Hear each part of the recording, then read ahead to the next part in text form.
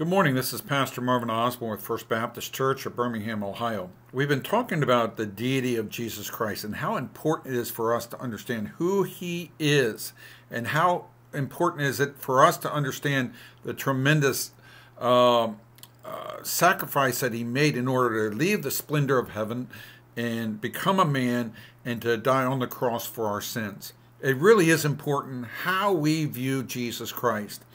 If he be not God, then we shouldn't be worshiping him, because as we read throughout scriptures, there are times where men tried to worship an angel, and an angel came down, and the angel rebuffs their worship, telling them that they need to worship God. We know there were times when the disciples, when they did a miracle, that the community wanted to worship him, and they rebuffed their worship, because we're only supposed to worship God. Is that right? And we're to worship him. And yet over and over again, what we see is that Jesus received the worship of others, and even of those who knew him best. It'd be one thing for me, 2,000 years removed from Jesus, his birth, his life, his death, his resurrection, for me to worship him. But can you imagine having lived with him for 3.5 years, having heard him speak, seeing the miracles there? You receive worship by those who know you best, and they feel comfortable worshiping you. Then you're really saying something, I think, because they've seen you day and night for 3.5 years. Throughout the New Testament, we see that Jesus received the worship. We see it in Matthew chapter 2:12, and they worshipped him. The leper in Matthew 8:2 says, and he worshipped him. We see in John 20, verse 26 or 28, it says, and Thomas answered and said unto him, my Lord and my God. We see in 1 Peter 3:22, who is gone into heaven and is at the right hand of God, angels and authorities and powers being made subject unto him.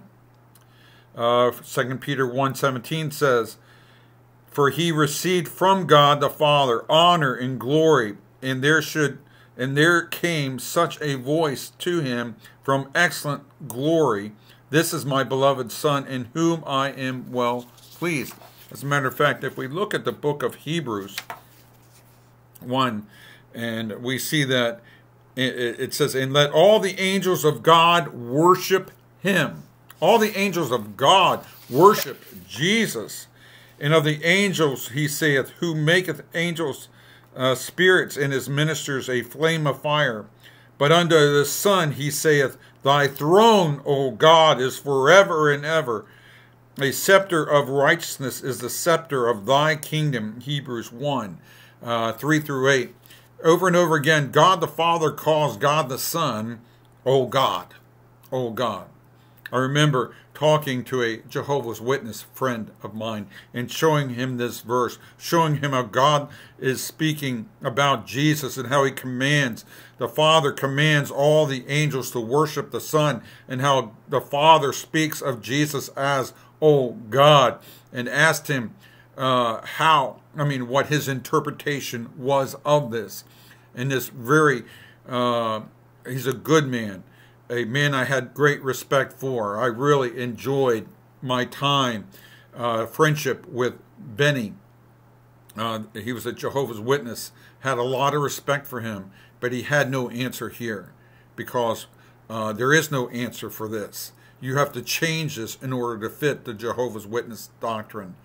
And is Jesus God? Well, certainly the Father declares him to be God. Certainly the wise men declared him to be God, which certainly the leper declared him to be God. Certainly Thomas declared him to be God. We know that Peter declared him to be God. How about you? Have you declared him to be God? He is God the Son of God, whom the Father sent to die on the cross for your sins, to pay your sin debt.